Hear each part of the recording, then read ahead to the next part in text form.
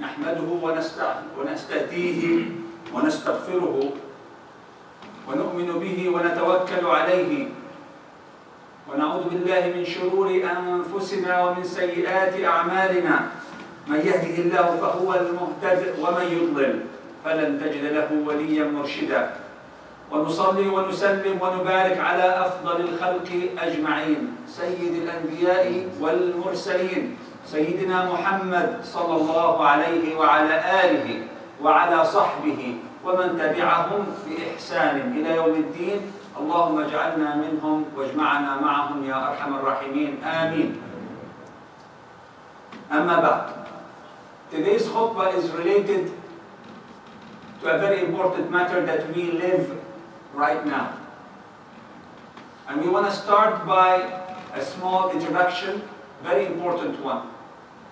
That is part of Sunanillahi fil Kawn, the way Allah Azza wa Jal is running the universe with His wisdom and hikmah.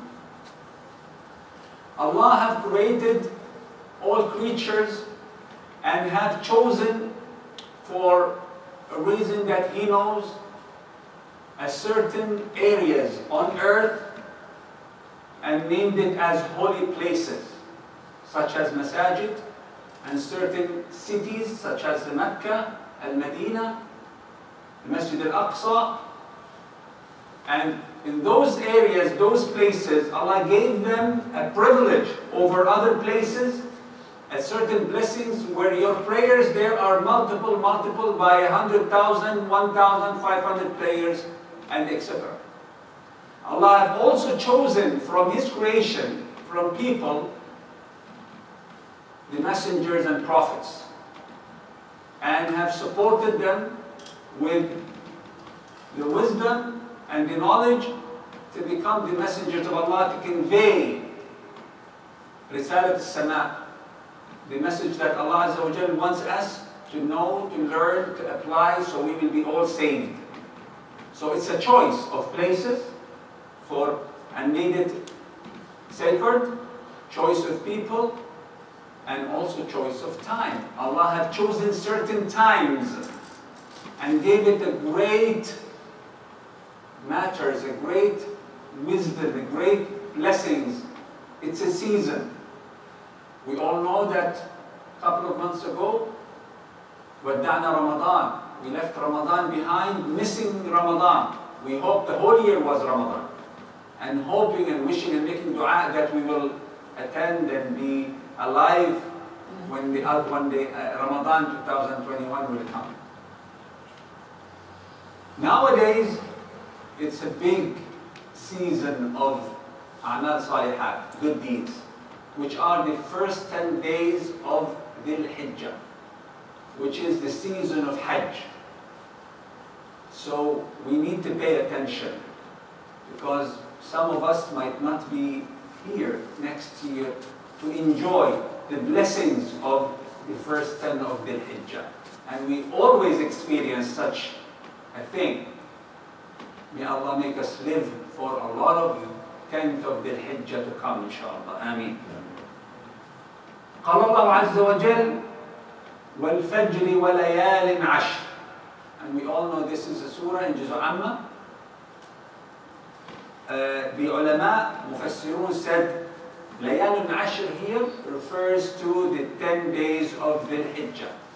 When Allah Azza wa Jal chooses one of His creation, whether it's a time, it's a place, and He made an oath to, أقسم بالفجر وأقسم بالليالي العشر. That is for a reason to give it a great attention, to make you listen and know how important al-maqsoom bihi, the thing that Allah used to made an oath to for us. So that's one of the evidence from the Quran that these days we live today is very, very, very important. Another also ayat that also refers to these days, بعد أعوذ بالله من الشيطان الرجيم وَلْيَذْكُرُوا اللَّهَ فِي أَيَّامٍ مَعْلُومَاتٍ. So Allah is encouraging us to do a lot of dhikr in those days, and those أيام المعلومات, and Mufassirun said it refers to the first 10 days of Dhul Hijjah. A hadith, a very famous hadith, أفضل أيام الدنيا الأيام العشر, أو كما قال صلى الله عليه وسلم. The best days of dunya. What more straightforward statement do we want? The best days in the dunya are the days of al-ashra. Al-ayam al-ashr wa hadhihi al-ayam, these days. There's a lot of reasons ulama have stated why these days are important. But even if we did not know the reasons, we have to just attach to the evidence we have in the Quran and Sunnah. But to make our iman boost better, to have the best of feelings and the best of deeds, it's okay and it's good to know and hunt the treasures of these days. The best day of the whole year is Yawm Arafah. And Yawm Arafah falls in those 10 days of the Hijjah. And Yawm Arafah, it's called the Hajj al-Akbar. Yawm Arafah, it's the big Hajj. It's the day, the core day of Al-Hajj, where people gather together at Arafah mountain and they pray to Allah, cry and ask, and put all the al-ahmal, the things that the weight of dunya, al-humum, they put it between the hands of Allah Azza wa Jal, and it resembles Yawm al-Hashr.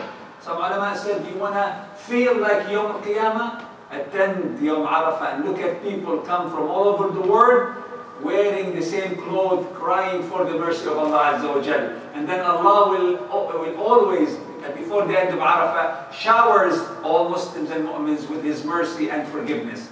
May Allah make us among them, inshaAllah. So that's a day in these 10 days. Another day, أعظم الأيام عند الله يوم النحر.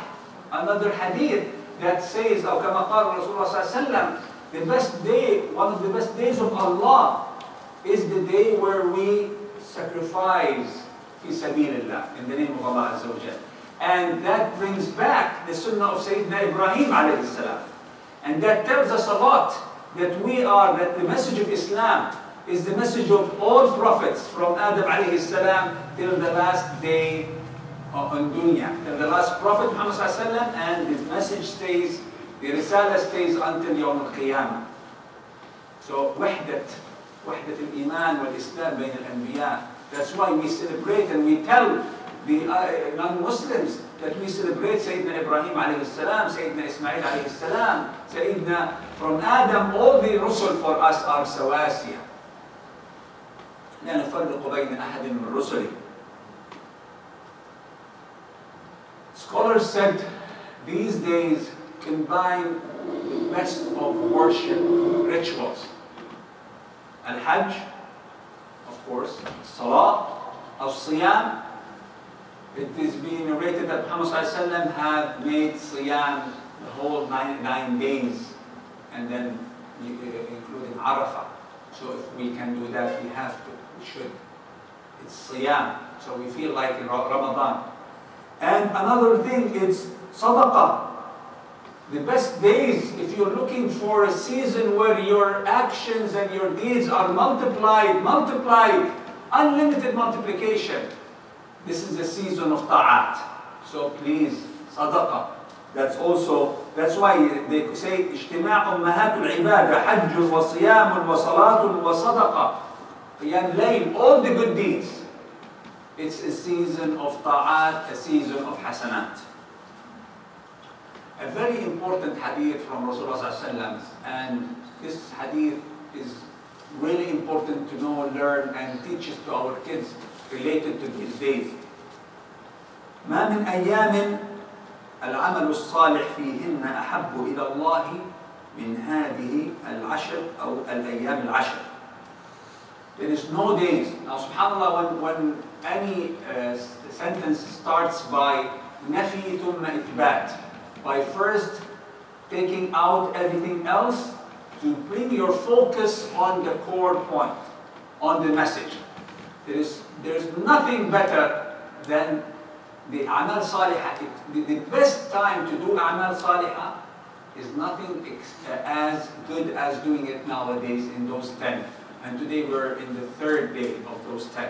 So inshallah, we still have time, and may Allah make us reach the Eid, inshallah, with the best of these and accepted, and our niyyah to be fi sabilillah. Even those days are even better than al-jihad fi sabilillah, except if someone leaves his home and he loses everything fi sabilillah, including his own life, his money, his family, that could be a little bit better. But the rest, the amal salihah, the good deeds in those days are even better than al-jihad fi sabilillah. And we all know the status of al-jihad fi sabilillah in Islam. So I just went through those evidences, ahadith and ayat, without too much explanation because they explain themselves. But what about us practically? Especially I see, mashallah, a lot of young generation with us. We want today to go home with a homework, with a program. What is a day in Ashra al-Hijjah looks like, must look like, from the time I wake up till the time I sleep? I'm sure all of us can construct a beautiful day fi ta'atillah, but it's good to review وَذَكِّرْ إِنَّ الذِّكْرَى تَنْفَعُ الْمُؤْمِنِينَ. First of all, before you sleep and after you wake up, make sure your tongue will keep on doing dhikr that will require you nothing before it. You don't have to make wudu, you don't have to wear some certain clothes, you don't have to be in a certain position. Automatic. Especially at-takbir, wat-tahleel, wat-tahmeed, wal-istighfar. Allahu Akbar, Allahu Akbar. Alhamdulillahi Rabbil Alameen. Subhanallah wa bihamdih. Astaghfirullah al-azim min kulli dhanbin azim. Keep your tongue wet, busy with dhikr. And shouldn't be only the tongue, dear brothers and sisters. The tongue with hudur al-aql wal-qalb. You have to know that you're doing dhikr for whom? About whom? Allah Azza wa Jal. So some people, they do dhikr and they're busy with their mobile phone. They do dhikr and they're talking to their friends. Busy watching something on. No. This is an irrespectful kind of dhikr. The dhikr, it has to have حضور للقلب وتركيز بالعقل والجنان. You have to know what you're talking about. Okay, so that has to go through the day. Salatul Jama'ah. If you are close to a masjid and you can, do the 5 times, the best. 4 times, 3 times, minimum. Try to make 1 or 2 times a day in the masjid. Joining the Jama'ah. That's feeling the importance of the masjid in your life and your children's life. Reading Quran. We miss Quran in Ramadan. We used to do a lot. Put this practice back. Allah give you the season to make it part of your daily program and habit to do the ta'at that some days you do, you get a little bit lazy with. Al-Quran, Al-Quran, Al-Quran. The best dhikr, the best knowledge, the best guidance you can do in your life. Make it more these days. Jazakumullah khair. As-sadaqah.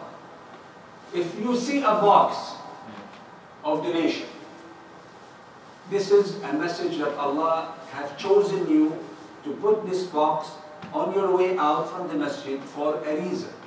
Other people are getting didn't come today.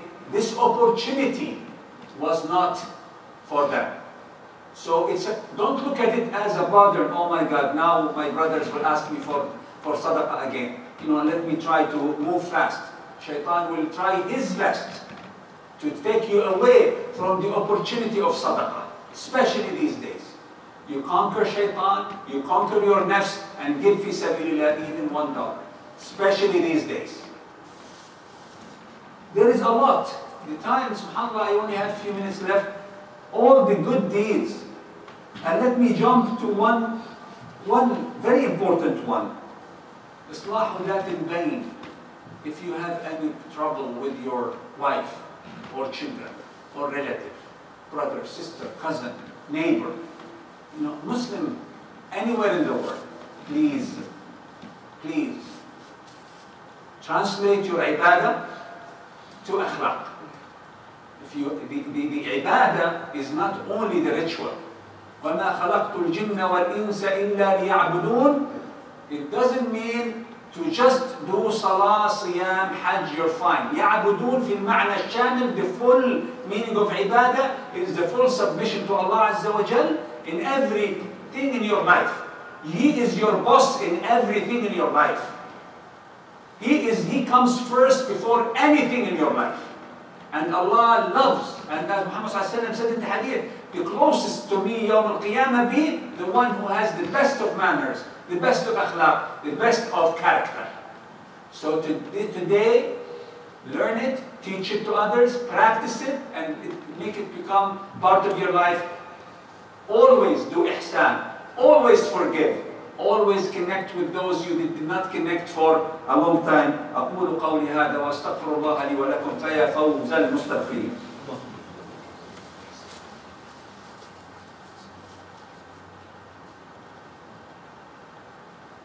بسم الله الرحمن الرحيم والصلاة والسلام على أشرف المرسلين سيدنا محمد وعلى آله وصحبه ومن تبعهم بإحسان إلى يوم الدين. اللهم علمنا ما ينفعنا وانفعنا بما علمتنا وزدنا علما. آمين. Unity. As Muslims, we have to be united. We have to look after one another. We have to help one another. And these days are a good example of unity. Even if you did not do Hajj, some of you went to Hajj. Now we can see Hajj as if we are there. It is Ramz al-Wahda. It's an icon where you can see Muslims from all around the world. Black, white, red, tall, young, old, rich, poor, of a status, educated, not educated. They're all facing one tijah, Kaaba, wearing the same clothes, having nothing of dunya over them, going for the same purpose, calling for the same God, doing the same exact act of worship. That tells us a lot. If we leave Al-Ashara al-Hijjah without understanding قيمة الوحدة, قيمة التكاتف, the value of unity, honestly, we did not learn anything. So we learn this in everything we do. In Salah, wahda. In Siyam, we fast together. In Sadaqah, we look after each other. In Zakah, in everything we do. But most of the best example that no one can just not learn from it is Al-Hajj. And we are in the Mawsim, in the season of Hajj. So please, brothers and sisters, the unity starts in the family. You, your wife, and your children need to be, your hearts are connected to one another. You have similar goals. You get together to pray for Allah Azza wa Jal, as they say in English, family prays together, stays together. So we say, of course, we said it many times before, give time for your children and your family to pray together, sunnah. If you didn't pray fard here at home, lead them, make dua together, let them say Ameen. One of the things that in the last Ramadan I have heard from many people, that yes, we missed praying Taraweeh in the masjid, but for those who did their Taraweeh fully at home, it had a special taste as well. Wallahi, it did affect a lot. I know children are begging their dads, like, when is next Ramadan coming so we can pray Taraweeh together and make dua together. اللهم اغفر لنا وارحمنا واهدنا واهد بنا اللهم ارحمنا فوق الأرض وارحمنا تحت الأرض وارحمنا يوم العرض اللهم اغفر لنا ذنوبنا وإسرافنا في أمرنا اللهم لا تقبضنا إليك إلا وأنت راض عنا اللهم اغفر لنا ما علمنا وما لم نعلم وما أنت أعلم به منا وأقم الصلاة يرحمني